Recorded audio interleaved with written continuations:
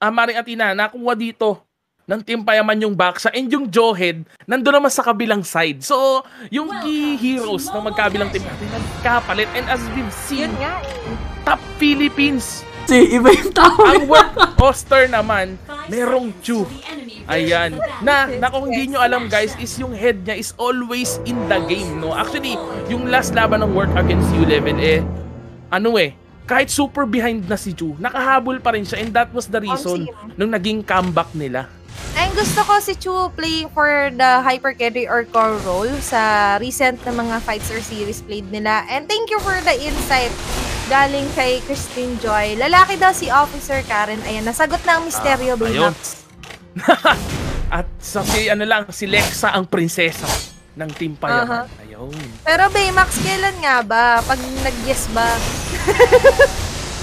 Charot lang, guys. Kasi si Baymax na awkward and then still yes. Ayan, napapakanta pa nga si Athena. Pero going back, Team Payaman Giyang versus Auster Force. Very aggressive right now. RTZ together with Unravel. Pero binigyan sila ng isang matindi. That will be a double kill. Secured agad ni Tisha with that Khalid. Talagang ang masasabi natin dun, another one.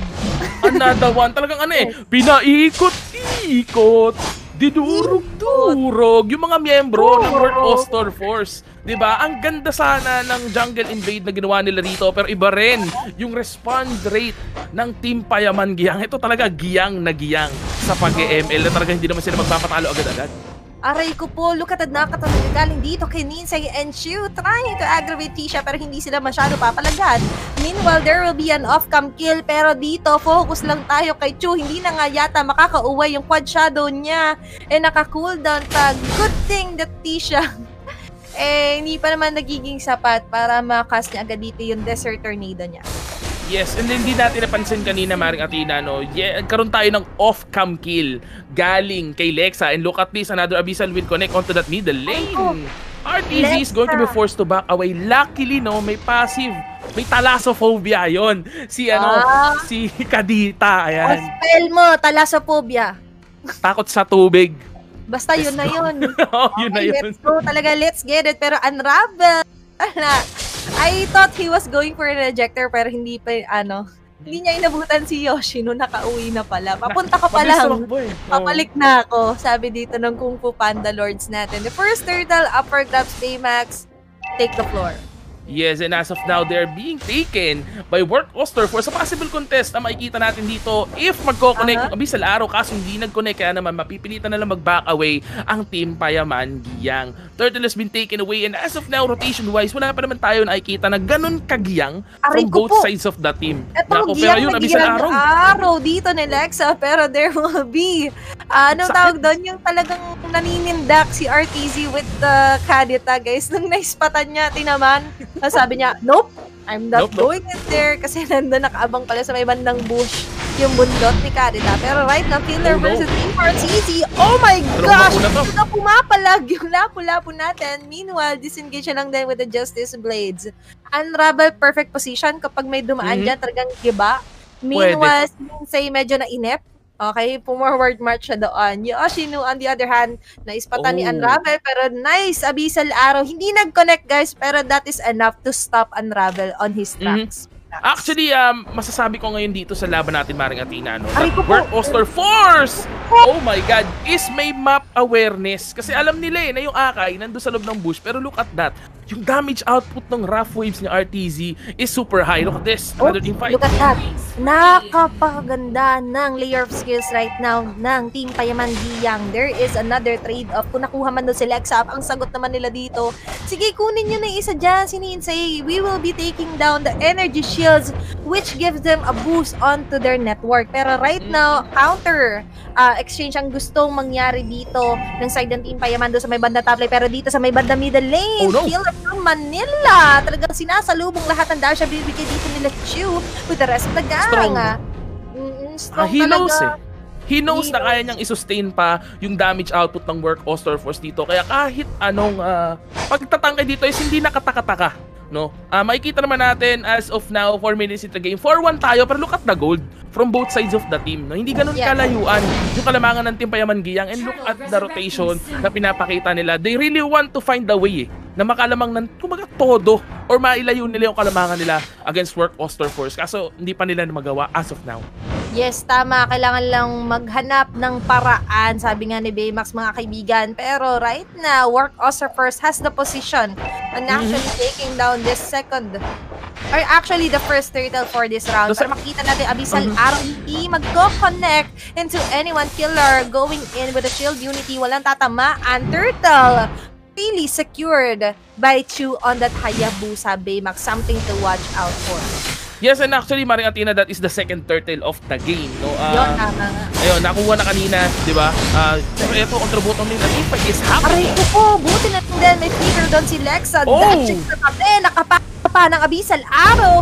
Kill from, what a nice dodge, pero an off-cam kill ang masasaksihan natin doon sa may bandang top. Dito naman sa may bottom side, Killer talagang sinasalo lahat ng binibigay dito. And rather, stop an ejector combination of skills with the rough waves. Naku po, napakaganda ng wombo combo nila dito. Pero si Martin masyado nagigigil. Brave and will be there to take him down. Talaga naman, Work Auster Force taking in this turret with force against Team Payaman Giyang. I know kung bakit nila ginagawa to. They don't want backshot to get items. Pero look at this, impact is happening again.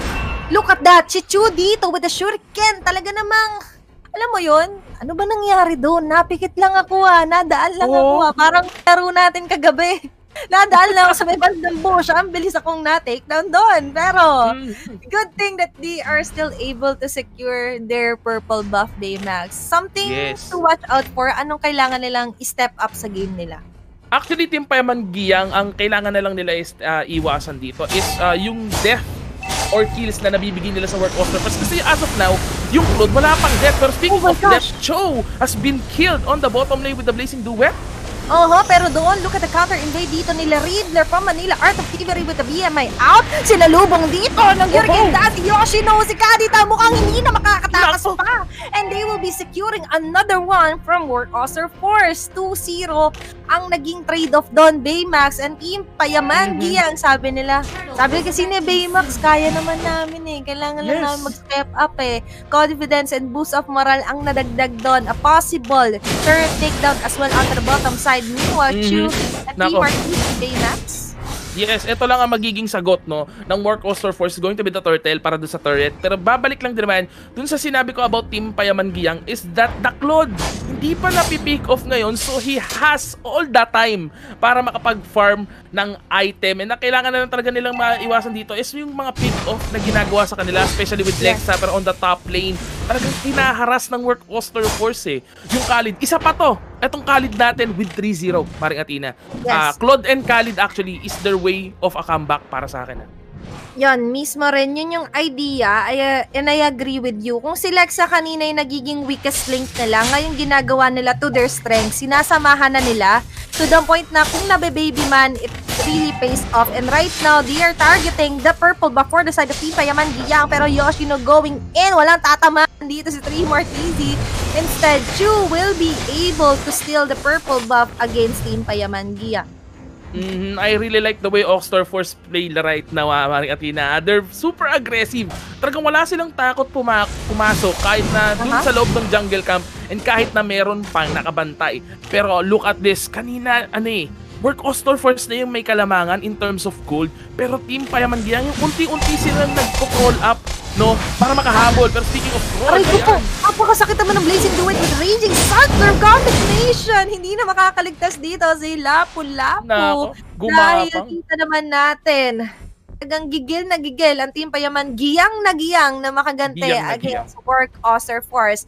Almost 2K na yung gold lead dito ng Work Auster First against Team Payaman Giyang, Baymax, and 8-4 ang ating kill score. Yes, 9 minutes into the game, I wanna see the item dito of the Claude with the Demon Hunter Sword going for the Rose Gold Meteor is actually a very good item to try and sustain himself against the hyper carry of Work, which is the Hayabusa, tapos meron pang Kadita. So with just this item, kaya niya nang masustain yung sarili niya, hindi na kagad siya mawa one hit combo. Pero Khalid with the BOD, Blade of Heftasi, whilst yung Haya sa kabilang team with BOD going endless battle. Lapu-Lapu though with the Bloodless Axe and swings, kaya naman pala talagang kayang-kaya niya ng mangmama ng kalaban. I have a question, Baymax. Is that a magic blade na nakikita natin sa Claude? Pero wait, hold that thought. Unravel with a flicker just to disengage. Abyss at Arrow, hindi magkoconnect. Pero si Killer ang ma-eject dito naman sa may bandang Gendy. Nagkakagulo-gulo na sila dito. Rough ginamit na dito ni Candida. Pero focus pa dito kay Tisha and Killer. Pero look at that blazing duet. Nakasana dito na Reader. Si Timar easy na stun dito sa may bandang Gendy. Pero wala pa rin tayo nakukuha ang casualty. And says si Ninsay, sama naman. Substitution ang sigaw with the wave of the dragon. Pero sasalubungin dito ng Dagan. Say will be down as well. Mega kill will be secured by Tisha. Si Chu dito, mapapatakbo na lang, sabi niya. Tapos na pala yung party. Hindi ako nasabihan. Filipino time kasi yung gusto kong party, mga kaibigan. Unravel, nag-aamba ng suntok, pero hindi na. Papalagan dito ng Team Payaman Giyang. Ano nangyari, Baymax? Ito yung nangyari, parang Athena, no? Cho actually has the perfect position for that. Jit Kundu Wave the Dragon onto the Cloud. Isang basic attack na lang kaso hindi pa nag-connect. Pero yung ating Hurricane Dance na mag-connect dito. Oh, look at that, Raffles, ginamit na dito. Blazing Duet combination coming from Riddler. Si Unravel, hindi na makakaligtas. Pero dito sa may bandang Gedli. Like, dodge a bullet right now with the Raging Stance combination from Khalid. Nagsumbong si Lexa. Baymax, kanina pa ako kinukulit ng mga to. Sabi ng Team Payaman Giyang, huwag ka mag-alala. We got your six, kumbaga. We got your back. And this si Lexa the Prinsesa. Yes, ang pinaka-pinoprotekta. Lord of the game, Baymax. And right now, another team fight nag-initiate dito si Timar. Tisha will be shutted down by the Lapu-Lapu. Hurricane Dance ginamit agad dito ni Yoshino. Napakaganda posisyon for Team Payaman Giyang. Rough ginamit dito ni WarTC. Pero walang makukuhang Lord. Blazing Duet ginamit agad dito ni Riddler with a normal attacks. Will be able to kill down that Lapu-Lapu. Oh my gosh. What? Oh my gosh talaga. Kill after kill, clash after clash. Nako. Right Actually, now, that was a very good job, What is the key? Diba, ano yung winning condition? Ano yung mga errors nila on the way? Ito actually hindi masama yung ginawa ng Work Auster first doon. They tried to steal the Lord while yung isa nag-split push dun sa top lane. And look at this, basag na or open na yung gate doon sa top lane ng Team Payaman Giyang. Pero Team Payaman Giyang right now has the momentum. Work Auster Force, I think ang possible na ano na rito, comeback potential is makuha nila yung Claude or yung Khalid. Kasi most of the time yung talaga pinakamataas damage output. Ang dami nila pwedeng ibuga, Baymax. Actually, even though they've used your ultimates, they have the arrow na nanggagaling kay Lexa. They have the idea with Tisha with the Raging Sandstorm kung sakali man na hindi mag-connect. They have Yoshino with the 1,000-pounder blender combination. And right now, single-handedly taking down Hayabusa. Pero dito sa Unravel mukhang maling party na naman ang pinuntahan. Hindi pala siya invited, Baymax. Party Crusher pala doon sa may bandang Gedli. Pero right now, speaking of Party Crusher, sa bottom lane. Outplay dito si Tisha versus Ninsay. Pinapabayaan lang ni Lexa kung sakali man hindi kayanin. Nandito lang ako sa may bandang Gedli. Pero isang tawag mo lang, nandyan na agad ako. 3 Marquise right now. 3 members ang titira sa kanya dito sa may bandang Gedli. And nice defense coming from Work Auster for something to comment for. Hindi nabutas yung middle lane nila, Baymax. Pero dito, Ninsay being chased down by 3 members. Talagang combination of skills ang nilalatag nila against Work Auster Force. Maring Athena, eto as of now, na-hit na ng Team Payaman Giyang yung sinasabi kong comeback potential nila, which is yung Claude. And look at this, Claude already having the lock items dito with the Rose Gold Meteor, whilst yung Khalid natin going immortality with the BOD. And as of now, Work Auster Force actually meron pang chance para makakomeback. All they need to do is have 3 Martizi set up the Team Payaman Giyang. Pero speaking of set up, magkakaroon nga ba ng set up onto the middle lane or magdi-disengage ang Work Auster Force because they know na kulang sila ng isang members. Though, for the Work Auster Force, Maring Athena, ang ganda ng ginagawa ni Ninsay. He knows na hindi siya masyadong, sabihin na natin, bilang when it comes to team fight kasi most of the time he's split pushing and maganda naman yung nabubunga nung pag-split push niya rito. All they need to do right now is buy time for themselves, no? Kasi yung Cloud Lock item na wala na tayong i-expect pa much more from that damage output na binibigay niya ngayon. Pero with the lapu-lapu on the side of Auster, work Auster, meron pa hindi pa siya lock item. Pwede pa natin expect na kumukunat pa siya lalo or tataas pa lalo yung damage niya. Pero speaking of damage, look at that, Abyssal up. The Hurricane Dance combination, basic, fundamental ang ginamit ng Team Payaman against Work Auster first. And right now, Killer being very confident when going in with the shield unity and even doon sa Tortoise Possons niya, Baymax. And Work Auster Force, what do they need to do? Target prioritizing ba ang error nila dito? Kasi lahat ng, halos lahat ng core hyper carry dito, ang laki ng damage na nabibigay sa nila. Even Tisha, diba, ang sakit. Pero dito, butas na pala yung base start onto the top lane ng Team Payaman Giyang. Kaya napilitan si Killer from Manila na umuwi. This is something to watch out for, surprisingly. Surprisingly indeed. Look at that score. That is 16-6. Bugbog talaga guys, literal, kapag team fights ang Work Auster Force. Pero, look at the turret takedowns, Baymax. Yes, in terms of turret takedowns, ang laki ng kalabangan ng Work Auster Force dito. And as of now, ang gusto ko lang itanong no, sa Work Auster Force kasi Maring Athena is why don't they utilize the fact that the inhibitor turret on the top side of Team Payaman Giyang is open? They could utilize this na, show natin ng konti, then pag nag-focus sila doon, pwede tayo mag-split push doon sa ibang lanes, no? Which is ang nagawa lang, si Ninsay. And most of the time, si Ninsay napipick off dito ng Team Payaman Giyang. And because nakakapag-split push nga siya, nakaka-take down siya ng turret, lumalaki yung bounty niya na nakukuha ng Team Payaman Giyang. Ayan. And sabi mo nga, Baymax, ba't di sila mag-focus? Ayan na! Gumagawa sila ng mga plays para maging reactive yung Team Payaman. Kasi every time the Team Payaman is the one that is initiating the team fight, sila yung nalulugi. Why not set it to our momentum? Kumbaga, yung idea mo kanina. Sinusundan na nila. Kaso dito na, mali na naman ang pasok si Unravel with the Abyssal Arrow na nag-connector sa 3 RTC na papaligira ka na namin. Subuko ka na! Nakakalimutan yan! Oh my gosh! Look at the Justice of Blades, even the bravest fighter. Ginamit niya na lang para makaligtas lang doon sa Team Payaman Giyang. He knows nakita niya, sabi, oh my god, delikado na yung kalagayan ko rito, sabi niya, it's time to say goodbye. Bahala na kayo dyan. Oh no! Oh no, no, no, no, no. Ganun yung tumunog kay Lapu-Lapu. Pero wag ka mag-alala, Baymax, di ako mag-no sa'yo. Yan ang gusto ko kay Maring Athena. Walang no-no, pero speaking of no, talagang mapapanaw dito sa baba si Tisha. Ay, Rico po! Look at the Raging Sandstorm, pero Shadow Kill with a Quad Shadow combination. Immortality has been popped up. Hindi sapat! Ipaghihigan po na doon, pero ipaghihigan ng chick sa tabi. She's so sexy. Talaga ang pasukan dito ni Lexa against Chu with a Hayabusa flicker ginamit. Pero sabi ni Hayabusa ni Chu, baka Chu to! Double kill will be secured. Time to go in for a Blazing Duet kasi pwede siyang hulihin doon dahil all lanes or all places na pwede siyang pumasok covered na ng Work Auster Force. And right now, Baymax, ano yung pagkakamali sa recent clash na yun? Lamang na eh. Actually, ang naging pagkakamali ng Team Payaman Giyang doon is with Tisha. Masyado siyang nag-overextend, pero speaking of overextend, si Yoshino pa. Nako, kamuntikan dito. And look at this, the Lord is being taken by Work Auster Force, pero wala tayong contest na nakita.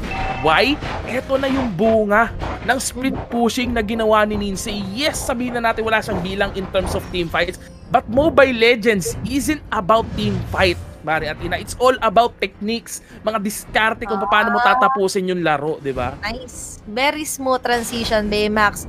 And guys, makikita kasi natin, this is a lesson to learn by. Kasi kung bugbog man yung team nyo sa umpisa, it's okay. You could bounce back, focus on other things to improve. And right now, Work Auster focus their marks on split pushing against Team Payaman to the point na kahit kami, nagulat kami na, oo nga, no, pwede nila i-pressure all lanes na kahit lamang yung Team Payaman Giyang, in just a blink of an eye, naging reactive na lang sila sa mga lanes nila. And right, na 3 RTC, pero yung Blazing Duet napigilan dito, shut it down. But Hayabusa, killing spree pauwi na dito. Pero si Ninsay may sariling laban against Lexa.